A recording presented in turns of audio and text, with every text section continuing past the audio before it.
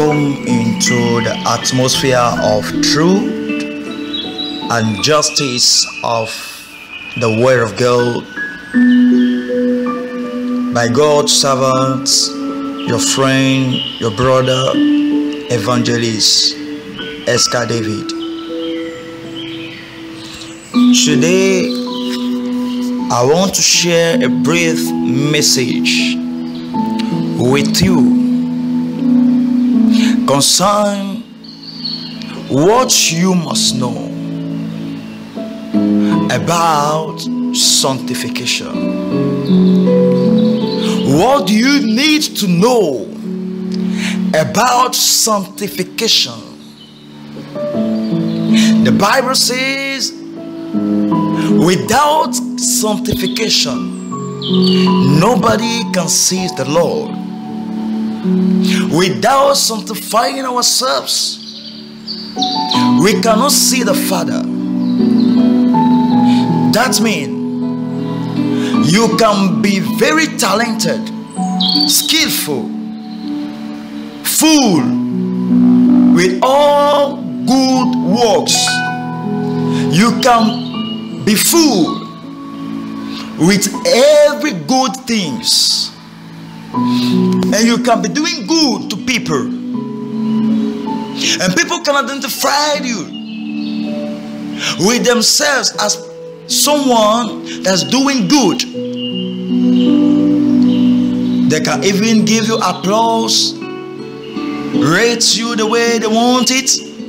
But if your life is not sanctified at the measure of the scripture, if your life is not rated the way the scale of heaven wanted it, my brother and my sister, all our works, everything we are doing on earth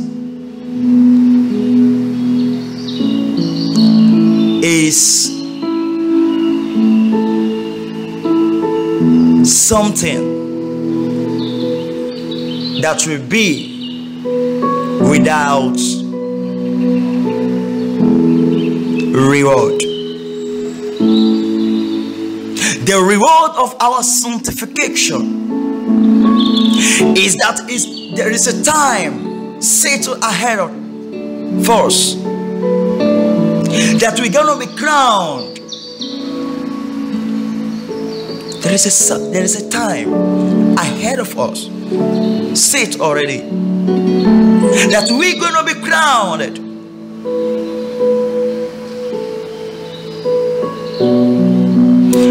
But what is the price? What is that thing that's gonna give us that crown? It's true, our good works also are inside. The skill and the talent, all those things are inside, but they are parts.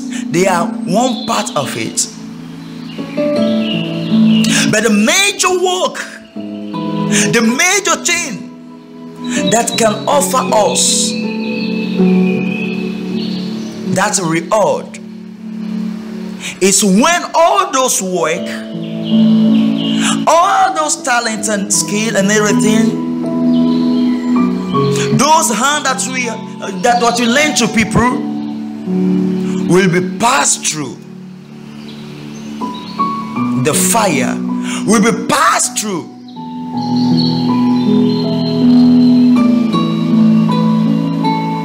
the fire, will be rated on the scale of the balance of justice, of truth, of sanctification, to see whether truly we deserve the reward. And I used to say this, that sanctification, we have sanctification in 3 dimensions. We have the sanctification of our soul, the sanctification of our flesh, and the sanctification of our spirits. The sanctification of our spirits is the one that the Lord Jesus Christ himself have done for us in the times of Adam and Eve, by restoring back, by restoring alive our spirit man. Praise Master Jesus. By then, we must know this, that if our spirit man will not be regenerated by the work of Christ Jesus, how will you think, how you and I will think that we can cope, we can survive, we can get eternal reward with our flesh and our soul? That's the reason why, that's the main reason why Christ Jesus came alright. And he did whatever he can do to give us back that key of salvation. By regenerating our spirits back to life. And then he gave us the key that will help us as spiritual being living on earth to have total dominion, total power, control over things that God created, over God creations, to dominate over them with the regeneration spirit that come alive in us.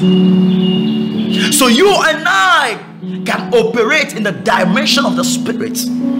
So you and I can operate in the dimension of the sanctification, of the total sanctification.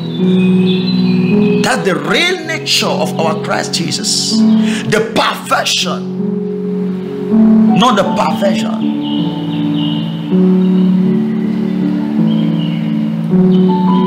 So this morning I'm calling your intention to live the type of life, the Zoe life of our Christ Jesus.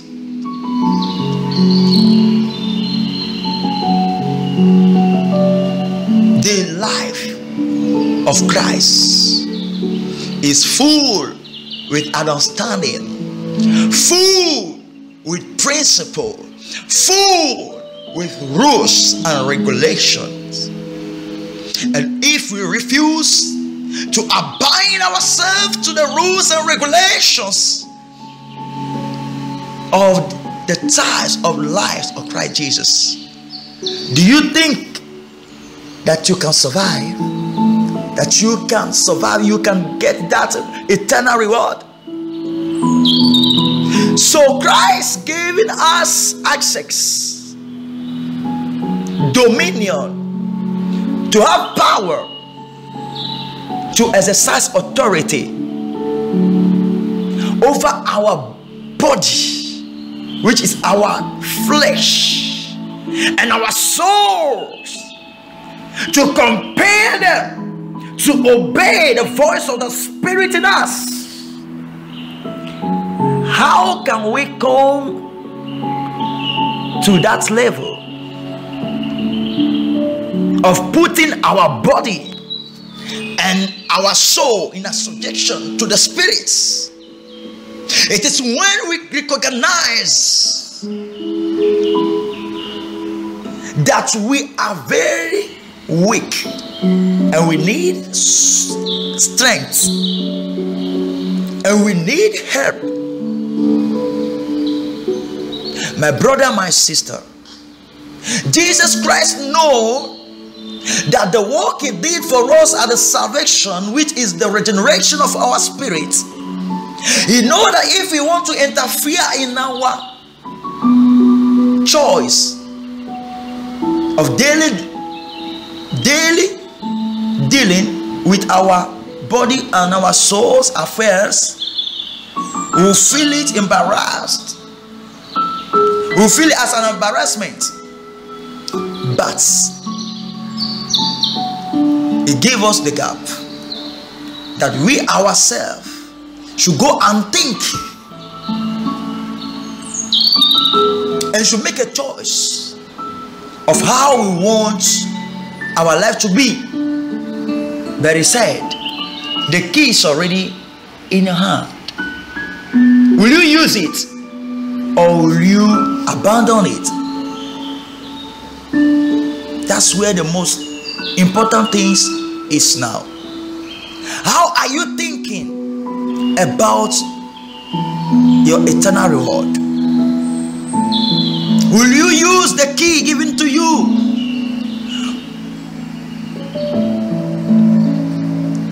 Will you set yourself on the fire?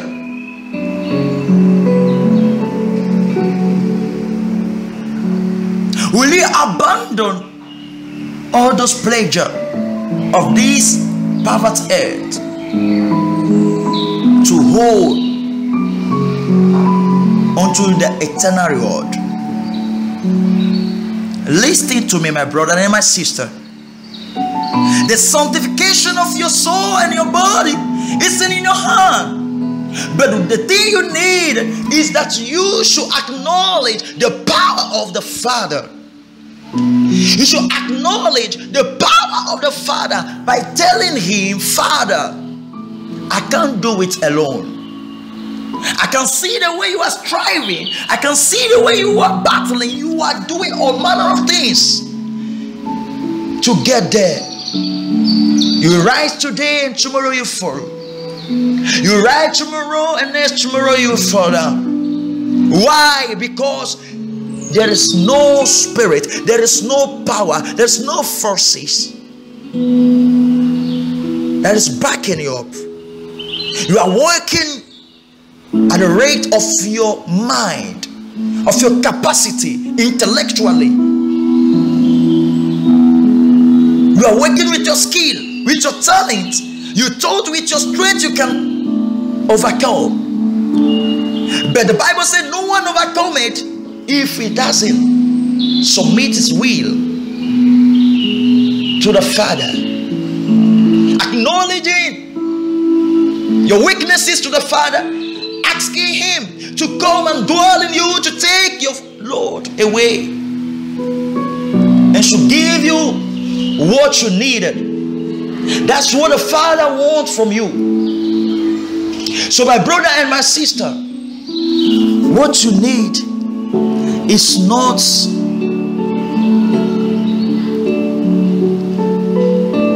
the sanctification that you are doing today and tomorrow you fall down. No.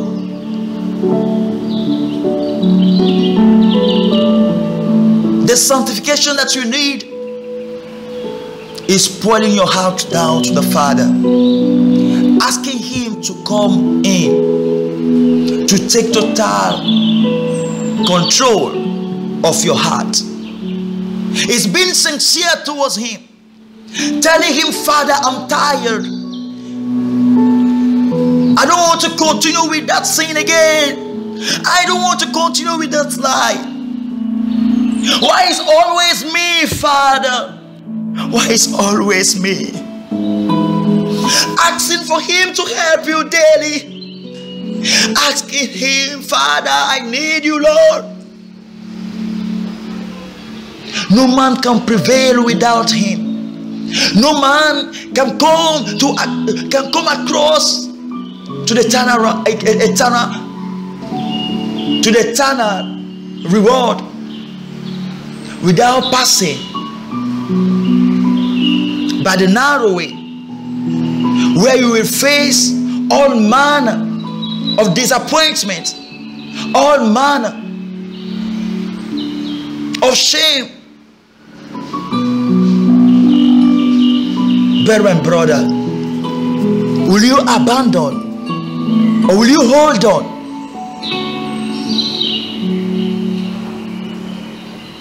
How are you working on your sanctification? We are at the end of everything, and we need to keep our body sanctified every day. At any moment, the trumpet can sound. My brother, are you ready? As you are hearing my voice right now, are you ready? On top of that, lady, while you are thinking how you are going to receive, accommodate her, how you are going to bathe her. Oh, Jesus, have mercy. In your closeness, in that office, where you are thinking how you are going to change the figure. When the trumpet sound now, will you go? Sanctification of your body, sanctification of your soul, sanctification of your mouth, of your eyes, of your ears, of your foot, of your belly, of your nose, your entire body. My brother and my sisters, the Bible says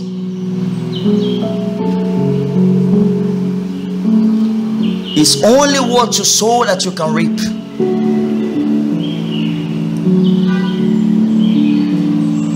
Only what you sow that you can reap. What are you sowing? Are you sowing a good seed for eternal reward via your sanctification every day? Or you are sowing a seed of eternal death? My brother, may God help us. You have heard the voice of God's servants, evangelist Esk'A David. I pray for you this morning that may heaven, as you call on him, help you through and deliver you in the name of Jesus. Be blessed. Amen.